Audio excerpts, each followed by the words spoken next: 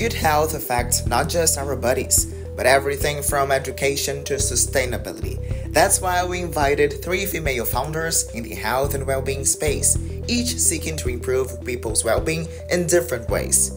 Ute Michaela Arndt founded we.are.elimu to educate children and young women in underserved areas and combat the stigma associated with bodily processes, while Jessica Halim created Demibumi to provide practical and achievable sustainable solutions. Lastly, Nidhi Sharma made Half Life to Health to empower women to understand how their bodies function to ensure healthy lives. After their presentations, they kindly took questions from the audience. Thank you all for your wonderful and insightful presentations. I would like to get things rolling by first asking all three of you a more generic question before diving into more specific ones based on your topics of discussion. And I would like to take the order in which the presentations were made. So I will start with you, Ute. And the first question I would like to ask is, in your, in educating, for example, women health in Tanzania, what has been the biggest challenge you have faced so far?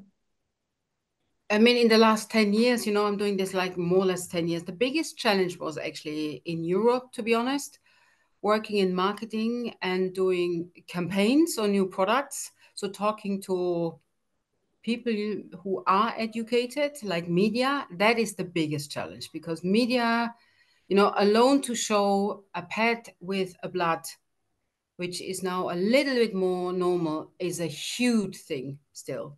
But going to, say, here to Tanzania, the biggest challenge is still talking about periods. The minute you ask the question, like, are you on your period, in case a woman holds her belly, for example, or says she has pain, the minute you say the word period, it's like the room crashes.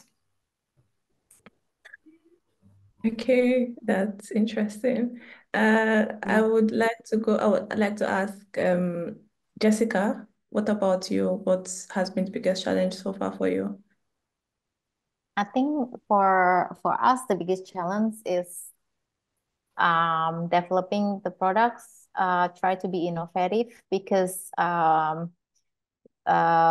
we have to be sustained, right? So we have employees now working with us full time, although there have been from the workshops that we teach, at the end they work with us.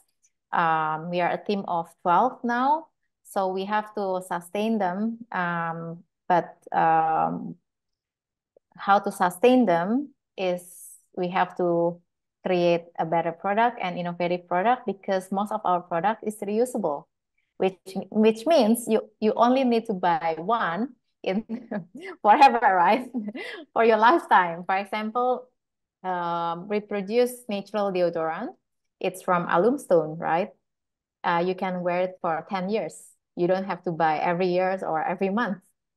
So with the same amount of money, like with the chemical deodorant, which you buy like every month, like this product you don't need to buy anymore, and it's multifunction as well. Yeah, you can use it for your pimple, you can use it for your wounded skin. So it's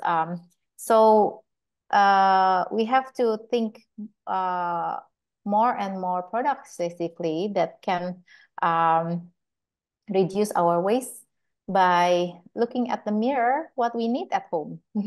That's my challenge, but it's good for me because it changed my home, because I always look at my products in our house, which are the still the chemical ones, and I have to change that, or the plastic one, because now there are still many skincare products using plastic, although they are natural inside, right?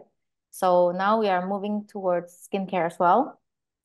We try to develop more into skincare that doesn't use plastic case anymore. So that's also our biggest challenge, because cosmetics produce about 15% of the waste at home for women.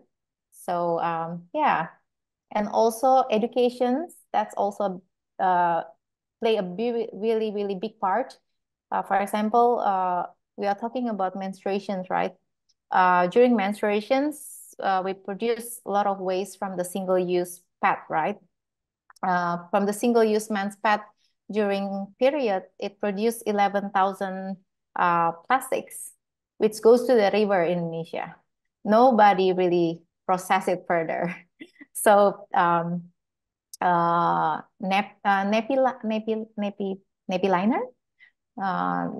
liner, the panty liner, and also the menstrual pad, the single-use one, been found a lot in the river because the waste management here is very bad.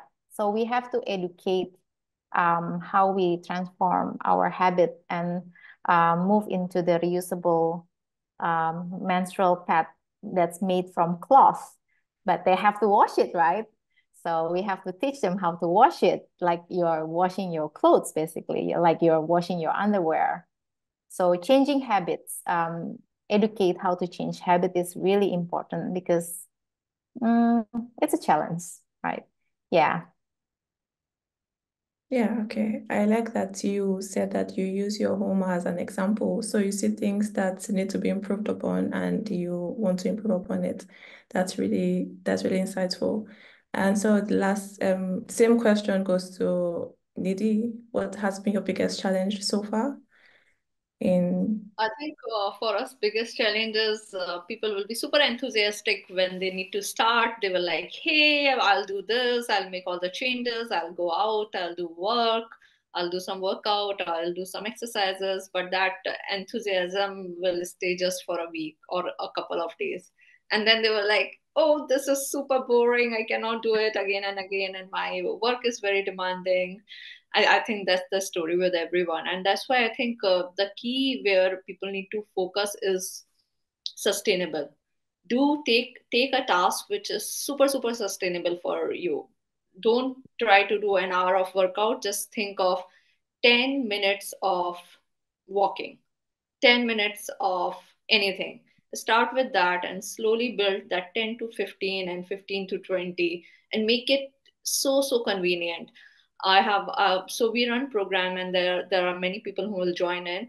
Most of the people will drop out after a month, but then there are few who will stay for three months and 6 months, and they share their experience, how initially they hate to do any kind of exercise, and now eventually after 6 months they are loving it. They really look forward towards those exercises.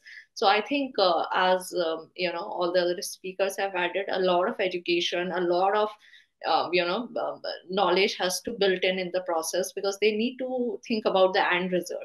If they are not taking action now, we are aging, right? It is getting harder for us to hold the muscle mass. It is getting harder for us to get in shape. So if we are not taking action now, moving forward, it is going to be tough. So always try to put in that education piece in, where you need to tell them this is how it is going to impact. This is the time where you need to take action. So I think it is guidance along with education, which is required, and it's the biggest challenge as well. Yeah, and I think also tying to what you said about people quitting after 1 week, I think a lot of people place a lot of emphasis on motivation. Motivation is good as a starter, but more important than that, I think it has to be discipline. So that's the only way you can actually sustain what you're doing. So yeah, that's quite good. Okay, so the next question I would ask Ute is how industries perpetuate the shame cycle by pushing to sell more products and for stains and dirt. Can you speak more about how that happens? How do industries also foster this shame cycle and just makes the whole period thing bigger than it actually is? I mean, having been part of this industry, I must admit the industry plays a big role, because I mean, let me take Procter and Gamble as an example. Procter and Gamble, huge American company. They are market leader in a lot of countries, also here in Africa, big in Europe and America. And what they do is they explain to women, you need to buy these products because you are dirty. These products are for stain prevention. So because we all don't want to run around, you know, all of us women who have periods, we all don't want to run around in and showing off that we are bleeding. Of course, we think, oh my God, we are dirty. We need to use these pads.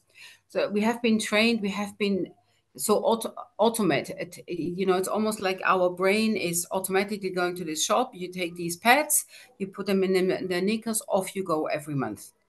That is why it is so difficult for also for the newcomers like period underwear or cups to break this purchase behavior. And the industry pays they have so much money for advertising, you know, and it's not only Procter, it's also, you know, KC, Johnson and Johnson. There are big companies also in Japan and in China. And they all basically play the same program. You're dirty, you're losing something no one wants to see, so hide it. Here we have the products for stain prevention. And that's so bad. So for example, in Malaysia, they have extra long products. So think about their product is like 50 centimeters, you know, their night product. I worked in Malaysia, that's why I know it. So think about the waste. And a woman use 1 or 2 products per night. Think about the waste we are soiling the globe with every bloody day with these products. And they all have plastic. And forget the waste for a minute. It's also intimate health. It's so bad because we all run around with this plastic stuff between our legs, or we close our intimate area with a tampon, which is so bad. But the industry plays upon it and plays upon it. And we are, yeah, like, I don't know, automated. We just go and buy it. So that's a big thing. And I must say the other big thing is actually the religions, because and all of them, you know, there's no one better than the other one. And it's not because I am a religious person. So, but you know, they all play with the fact is women are dirty when they're in the period. And that's just such a lot of bullshit. Sorry. Thank you. I think with the And you can see tampons, I'm quite passionate about this topic. sorry, what did you say? I didn't get that. No, I'm sorry. I'm quite passionate about this topic because I think there's so much Yeah, bullshit flying around. yeah, we can see that. Yeah, and I think, yeah, like you said, I've come across a couple of women say that they feel a certain type of way touching their own blood. So they are not very comfortable using menstrual cups, for example, or using the washable period panties. So they rather just use the disposable Yeah. ones. Are like, we all know it's bad for the environment because these things take years, if not decades to decompose. And yeah, most people don't really do anything about properly recycling these things. So yeah, that's a good point. To Jessica, I have a question. So somebody's asking, you mentioned that your energy and strength comes from your personal experience. And so this one is close to home. When you described the dire state of the environment, your child cried and said to you, why don't you just fix it? And this has been your driver since. How important is education starting from the core of our foundations in the family home? How what? Sorry? How important Okay. is education starting from the core of our foundations, so in the family home? Yeah, I think it's really important to get family support. Yeah, because yeah, I think if that is not accident, yeah. I mean, like my children didn't cry that time when I told them that Indonesia will be drowning in the next 20 years. Maybe if they're laughing about it, I wouldn't like this energized bunny like now, maybe. You know, it's because like I always think how they react with that simple topic. They really imagine that they'll be drowning in the age of 27 years. So, you know, we as a mom, you know, concerned about their future, right? Not just like now, but we also think that how can the children can think further more than we as an adult, and also because of my daughter, the little one say to me that why don't you fix it? because she's so pure. She's only like 3.5 years old. She said, "Mom, why don't you fix it?" It's a trust that we as a mom, we can fix it, because we have the power to fix it. And she trusts her mom that mom can fix every problem, right? So we have more energy that I have to solve this problem for them. And yeah, I think from that on, since I've been doing the Demibumi, my husband also give me some advices about he as a guy, what he needs, right? Because we also don't know. We are women, what we know what we need, but we don't know a guy. Sometimes he also relate to himself. He said like, we as a guy, we don't really need this much cosmetic. we, he doesn't really wear moisturizer every day. So we start to rethink about it again, right? Do we really need that? Like, or it's just because of, the advertisement that we've been influenced to buy more and more. So it makes me want to learn more, basically, the basic needs that we have, because our skin produce oil already, right? So we don't really need that amount of product like in the market. So like also the simple thing, like my husband also remind me, like whenever he goes to toilet, he always turn the lights off because the sunlight is already there. But me as a person, sometimes automatically in the morning, your hands turns the lights on, right? So, and then my husband, see, you care about the environment, but you always turn the lights on in the morning. So we help each other. So I think it's a good thing that we do this and we talk about this in our house, because we learn each other, because each of our family has their own character, and they have their own solutions. And also my sister-in-law, because we live in the same house, she's a doctor. She doesn't really care about plastic because she needs plastic in a hospital, right? She use a lot of plastic, but and she also buy a lot of takeaway because she doesn't cook. But what I learned is, since I'm doing the Mibumi, is that she let me produce the things that she needs. Jess, why don't you produce hat that's upcycled from fabric waste? The medical caps that's made from fabric. So since then, during the COVID, I produced that upcycled all-in-one caps, which can be used for chef, can be used for doctors, can be used for motorcycle who use the public motorcycle because they use a public helmet. Yeah, so yeah, improved me to produce a product that a solution for different character, although we all only need like from the same house, because yeah, we are living with a different character people. So yeah, I think support from family is really needed, and it plays a big role too. Yes, playing to each other, to everybody's strength. That's very good. And question for Nidhi, what does a sustainable lifestyle in the context of a healthy living actually mean? Because I know you also mentioned sustainable living in the first question I asked you. So what exactly does that mean? So, with respect to sustainable lifestyle can be different for different people with respect to their goals. So, I like to run, and for me, running long is more like what my energies are probably, close to me. But then there will be a different kind of sustainable step for someone like who loves to do stretching or some kind of yoga and breathing exercises.